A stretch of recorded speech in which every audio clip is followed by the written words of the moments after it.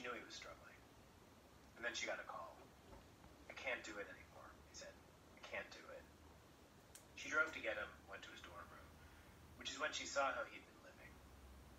Cody had mentioned to her that he had raised his bed, which she thought meant that he'd converted it into a loft or something to make more space. But that wasn't it. He'd raised it a tiny bit and was sleeping under it, in this little space. When I walked in there, and I saw how my son had been sleeping for months and months and months, there were maybe inches from, I don't even know how he could have slid under there. The space was so small from the ground to the bottom of the bed. And I realized that was a hiding spot. He wasn't sleeping, he was hiding. Like, that was his version of it. I mean, he was literally hiding, and that's where he was living. And I remember thinking when I saw that, I said, "Cody, this is where you've been sleeping?" He said, "Yeah, Mom." And I didn't want him to see me get upset, so I walked out of his room, and I broke down because I thought, he's not going to make it. We're going to lose him. And I don't mean figuratively. We are going to literally lose this kid. We are going to lose him. Cody later said he had thought about killing himself. It seemed like it might be the only way to make this stop. Cody and his mom drove home together. It had been 4 years at this point. 4 years of, as Cody puts it, trying to fix his own brain.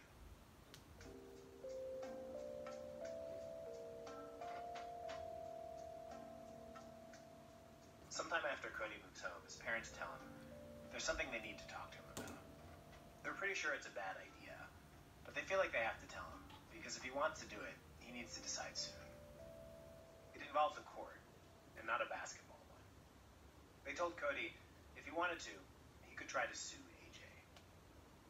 It was a long shot. The law doesn't have a good way to deal with cases like this. After all, no one was kidnapped, no money was stolen. Cody says nothing physical ever happened. All they'd done was talk. And in fact, talk about religion, which is specifically protected in this country. It's in the Constitution. Cody's parents had done some research, and the best route seemed to be to sue for intentional infliction of emotional distress. The legal description of what they would have to show was daunting. The conduct had to be, quote, so outrageous in character, and so extreme in degree, as to go beyond all possible bounds of decency, and to be regarded as atrocious and utterly intolerable in a civilized community. If Cody chose to do it, the whole thing could take years. Cody would have to be in a courtroom with AJ. He would have to relive the whole thing in detail in public, while an opposing attorney tried to derail him. In the end, he might lose. Or, put another way, AJ might win. And there wasn't much time to think about it. Cody's birthday was coming in just a couple of weeks, and statute of limitations was going to run out. So he would need to decide within the next 2.5 weeks before his birthday. Cody thought about it, and one day before his birthday, he filed the paperwork to go ahead.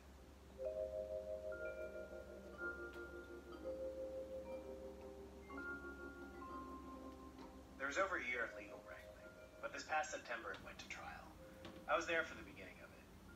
Cody had all kinds of worries leading up to it. What if he had made all this up? He said that actually crossed his mind. Or what if, when he told all this to the jury, they thought there was something wrong with him instead of AJ? Cody had panic attacks in the days before the trial. It was like he'd slid backward. But he took the stand in front of the jury. The first day I can remember so vividly. We were in my weight room, and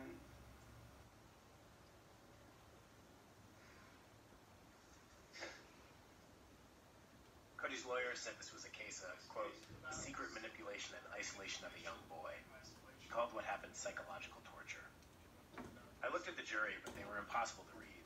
They sat there totally expressionless. Cody was on the stand for over 7 hours. But then his part was done. You state your name for further, sir. Arthur Lawrence, Jr. And do you go by AJ? Yes. And here, finally, is AJ.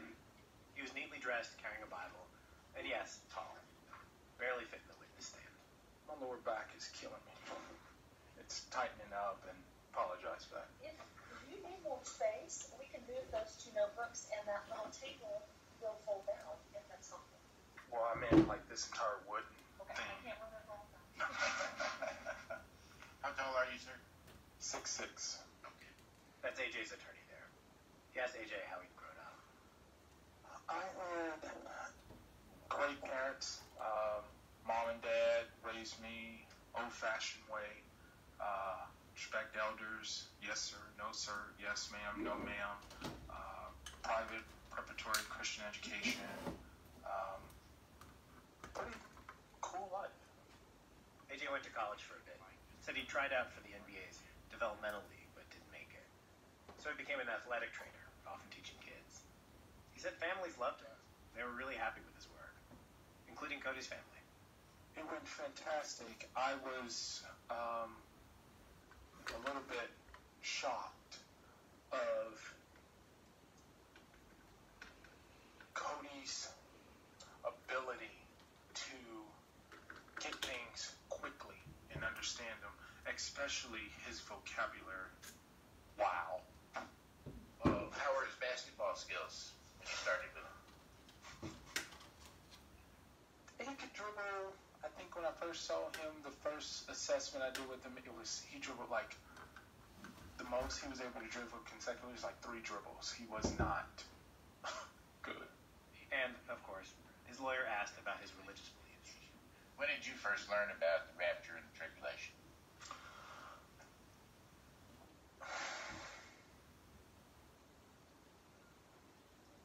Sorry, kind of got emotional there. I just remember Miss Ward. I really love that teacher. She introduced to me that in Central Assembly in the 6th grade. About the same age Cody was when AJ started talking to him about religion. One of the big questions I had going into the trial was whether AJ had actually believed all the religious stuff he told Cody.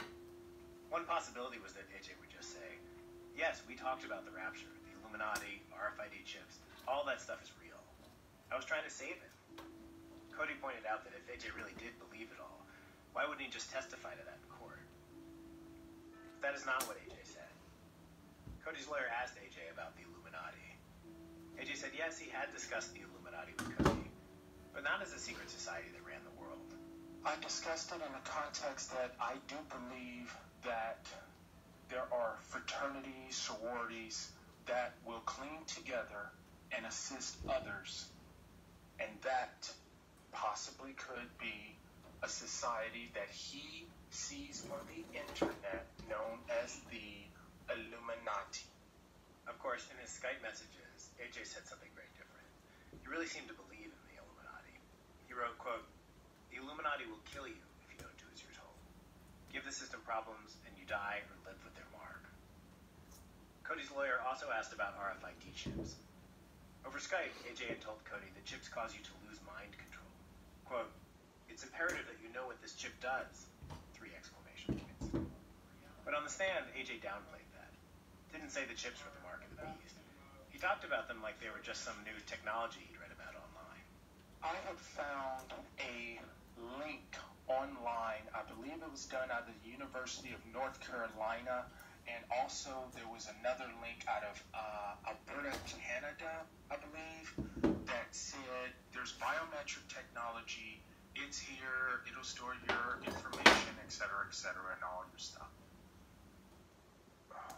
Would you be surprised if this was interpreted as something different than that by a 14-year-old boy?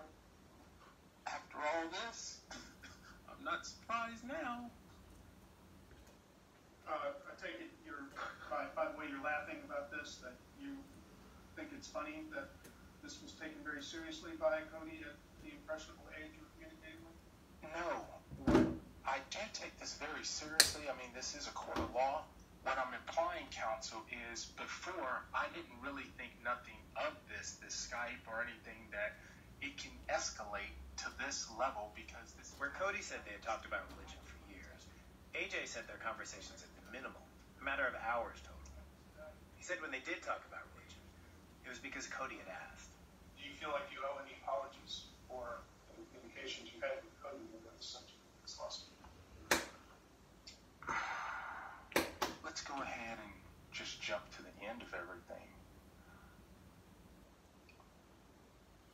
voted on this, and I'm looking at all of this, and the jury and everybody here, counsel. And I really wish I could turn back the hands of time and taken Mr. and Mrs. Trebig, Cody, to church a lot more so that they can see and they can understand that there are a lot of others in this world, a lot of other Christians that share my same views and opinions about the Bible. So then they wouldn't classify me or label me as being a mean or evil person.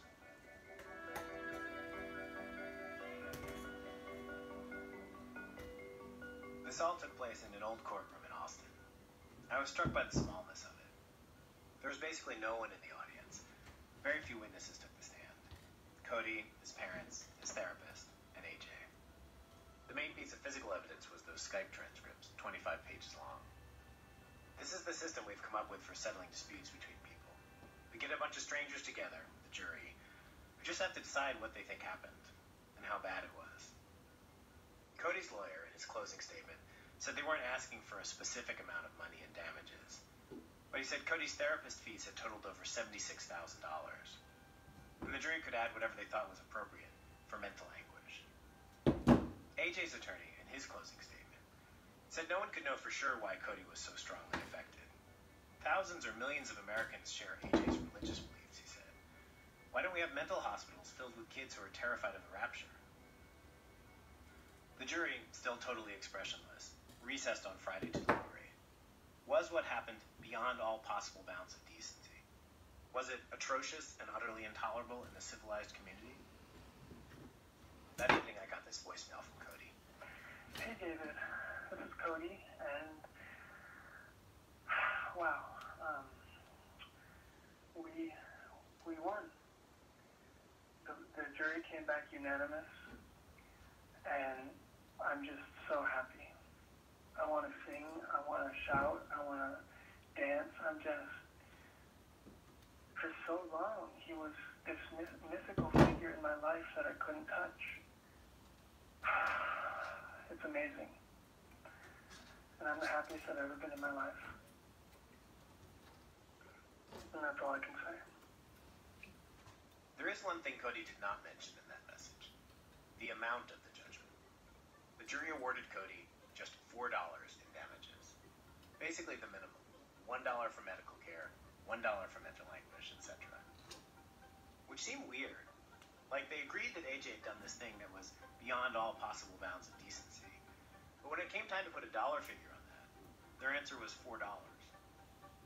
We talked to 5 members of the jury after the trial, so I can tell you what happened. The presiding juror, who they picked to lead the discussion, and who happens to be a judge in real life, told me they started with a quick vote to see where everyone stood. 7 jurors were yeses, ready to hold AJ liable. 3 were undecided, and 2 were noes. So they debated and read through the Skype transcripts, and they took another vote. 10 yeses, 2 undecideds, both of them men. The presiding juror told me 2 things seemed to win over the last 2. One was the mothers on the jury, who just kind of went to town. And the other was this idea of awarding just $4 in damages. And everyone kind of liked that idea. For some, it was a way to acknowledge that maybe AJ hadn't known the harm he was causing. Legally, they only had to determine that his behavior had been reckless, not necessarily intentional. It seemed to some of the jurors that AJ actually believed the stuff about RFID chips and all that.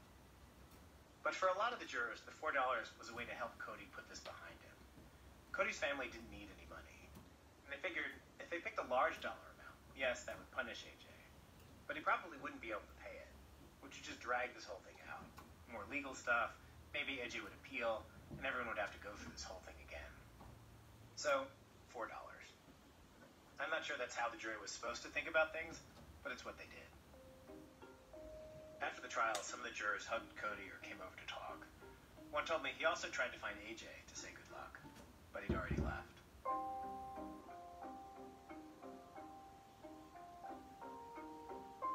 As I said, after the trial, AJ did finally agree to talk to us. Hey, David. Is this AJ? This is he. The thing I was most interested in was, what was it all about? Why did he say all that stuff to Cody? But in our conversation, AJ basically denied saying those things. He said Cody made it all up or exaggerated. He told me he stood by everything he said in court, 100%, and he's planning to appeal the ruling. So I took a different approach. Forget about what he said or didn't say to Cody. Did he believe those things? Somehow in court, no one had asked him that simple question. So can I ask you about RFID chips?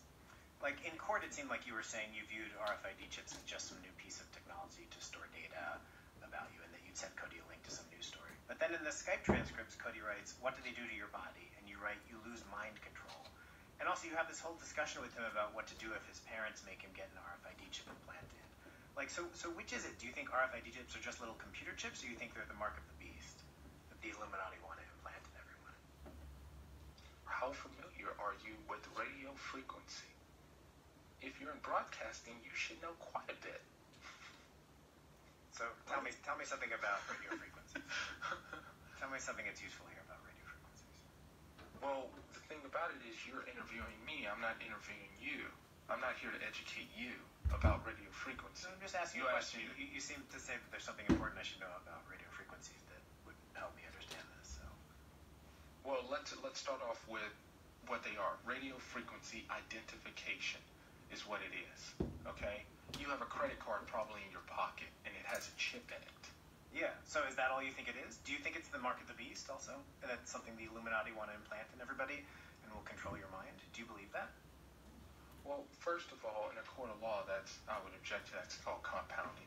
Okay. Well, do you? So if you're going to ask me a question, okay. I mean, ask me a specific. Do don't you put words believe in my mouth and don't lead me? Okay. Do you believe? I really wish you wouldn't do that. Do you believe RFID chips are or could be the mark of the beast?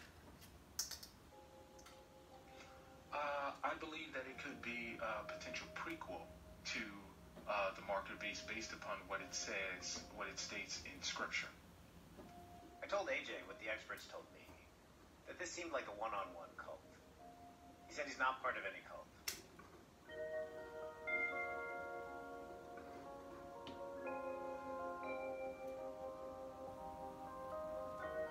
I went to visit Cody after the trial. It did seem like the court case had put some final piece of this thing behind him. It was like Cody had gotten over his fear of the rapture of the Illuminati, but he still had a much more ordinary fear. He was afraid of a person. But in court, AJ did not seem supernatural. He seemed very human. You look at him and you say, you're just a guy. You're just a person.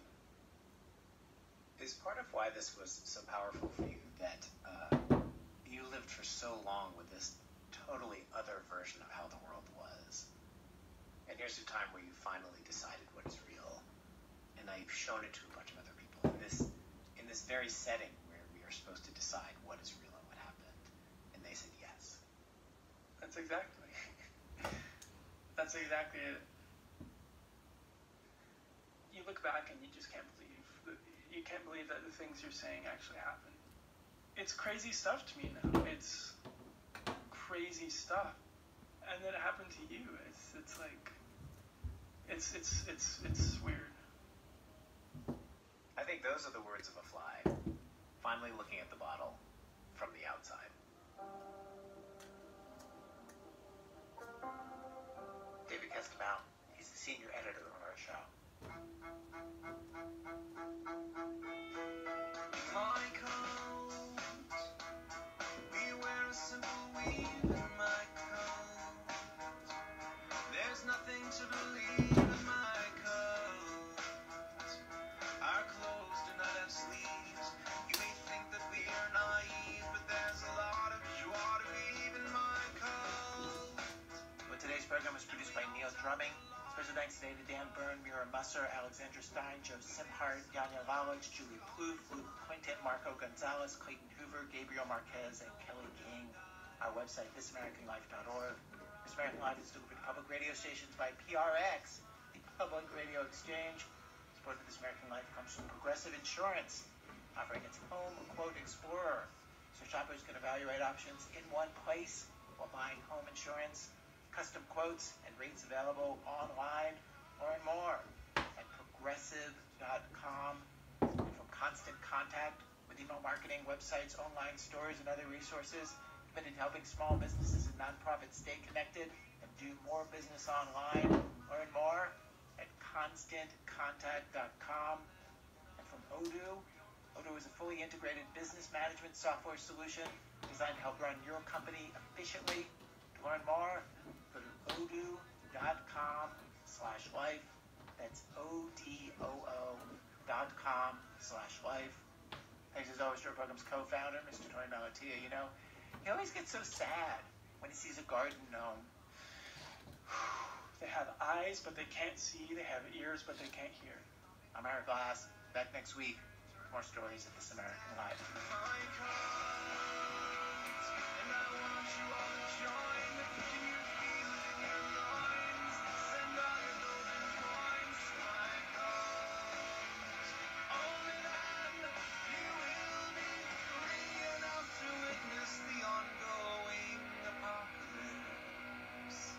Support for KQED comes from Simplus, the mortgage lender whose technology searches over 50,000 offers to deliver the right refinance options. Private data stays private with Simplus. More information at simplistnpr.com. Snap Judgment is coming up next, but right now we get to go to traffic and take a look at what's happening in Los Gatos. It's Roy Lamella. Southbound 17, right before Lark Avenue, we have a two-car crash blocking the right lane that has traffic backed up solid from Camden Avenue. The Bay Bridge lower deck right before Treasure Island, get reports of wood and metal in the right lane along with the tire in the third lane from the left. There's also a stalled vehicle over to the right lane that's causing some minor delays to the area. I'm Roy Lamella for KQED. Thank you, Roy. And traffic support comes from European Sleepworks. On the Paisingo, we have high wind today and expected tomorrow as well. Sunshine all the way to the coast. Daytime highs mid-50s to mid-60s. It's KQED San Francisco and KQEI North Highlands, Sacramento. The time now is 1 o'clock.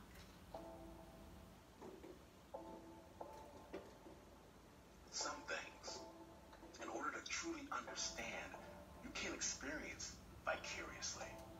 At a remove or on the TV, sometimes you have to pack up all your gear, your boots, your visor, your good luck charm, and you have to go, even if it's to the very edge of the world, because there's something happening right this moment that has already changed every single thing you thought you knew. Get ready for a journey like no other. Today on Snap Judgment, we proudly present Thin Ice. Snap Judgment storytelling with the beat. Right after this short break, Snap. Stay tuned.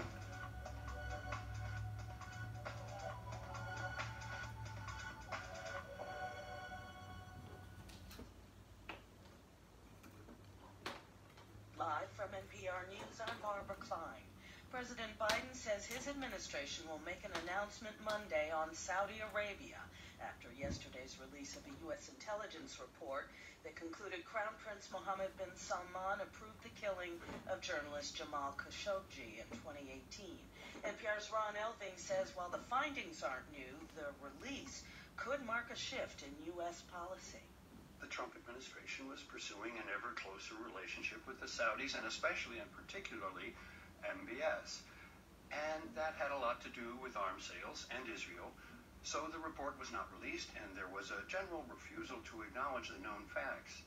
Now, the new administration is making more of the reports public, but still not doing much about it, at least not yet. The White House says we should stay tuned. The FDA is expected to clear Johnson & Johnson's COVID vaccine for emergency use this weekend. An advisory panel unanimously approved it yesterday.